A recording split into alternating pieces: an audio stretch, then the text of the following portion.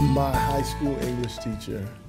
Everybody asked me, when I tell people the first poet I met, it was my English teacher. And, prior to that moment, I was writing poems, but I didn't think anything happened beyond that. Like, I thought I wrote them in a journal, put it away, and then when family came over or whatever, I just shared it. Well, Mr. Grimes, him being an actual poet, he would bring his poems to class, and he'd say, "I want to try these out with y'all." And I was like, "Why you want to try those? Why you want to try your poems out with us? What you getting ready to do with them?" And he said, "Oh, I'm going to go to this cafe and read." And my head just went hot. I was like, "What? There's a place for this? Poems don't just stay in your journal. There's people that actually want to hear them." And so that just really just opened up the possibility of poetry. But I mean, I think the writers that sustained me after that though was initially Sonia Sanchez. I was into I was reading some Nikki Giovanni. I was really heavy on Nikki Giovanni, but somebody was like, "Yo, check out Sonia Sanchez." And so I, to this day, I still love her book, "Shake Loose My Skin." At that time I didn't have enough money to buy all her books, so I just bought the collected selecteds. It's a deal. You get all their work, or work from all of you get a taste of all of their previous stuff. But so writers like her and Tony Hoagland, who just passed, but a lot of the writers that helped sustain me. It depends on what's going on with me. At the time when I wrote the first book, I was single. So I wrote a lot about that. One person said, "Man, you was going through it."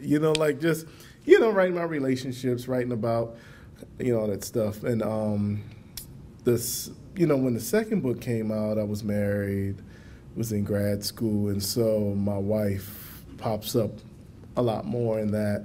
And so I was saying that, you heard from, when Rachel was doing the introduction that I'm working on a new manuscript, and so with that, just the surgery, I'm really it depends on what's going on, where I'm at. I'm a father now, so I have a couple poems about my daughter.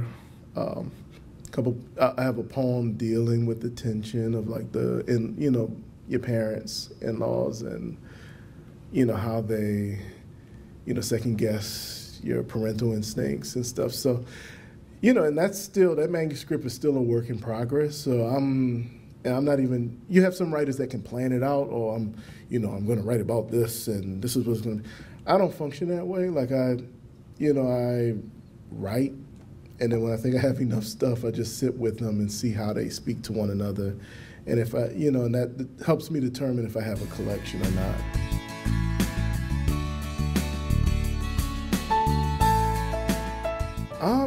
It's a good question. So I think when I was younger, my mom could do no wrong. I still love my parents. My mom could do no wrong. My dad was just always, bitter and critical, whatever. And it's funny, being a parent now and,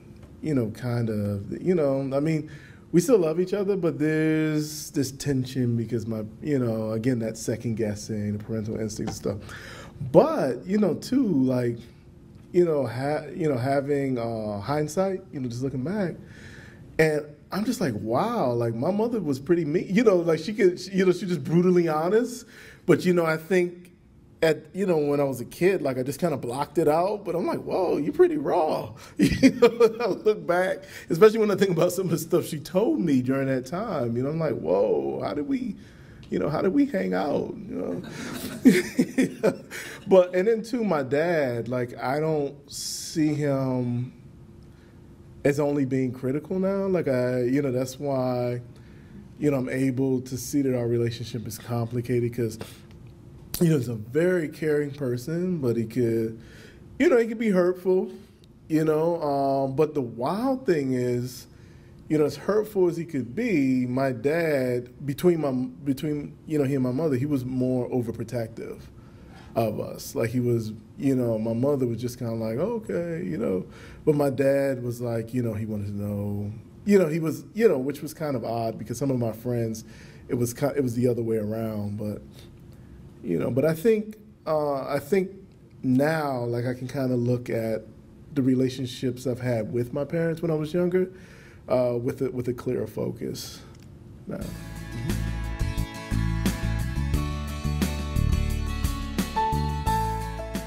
Yeah, so Hulk, like I was always, and I spoke about this earlier, like it wasn't until like the police killings, and then too, like how it was just kind of raw, like the person got killed and then they're demonized, posthumously. And so, the Hulk became, I became more interested in the Hulk because you have Bruce Banner, and you have the Hulk, and the Hulk is not the Hulk all the time, and so I was like, wow, you have these moments where Bruce Banner, the humanity, can be seen, and then you have times when, the ugly just comes out and he becomes the Hulk. And I think all of us have the Hulk in us, like it comes out when we're not our best, but what's unfortunate is that, people of color, we're always just seen as the Hulk. Even when we're minding our business, even when we're trying to live our lives, all people can see is the Hulk. No one sees our humanity. And so I thought, the Hulk would be it's a metaphor, but it's more so a personification because I'm writing from the voice of the Hulk. But for me, like it felt like the Hulk was a perfect vehicle to, write about that and to, yeah.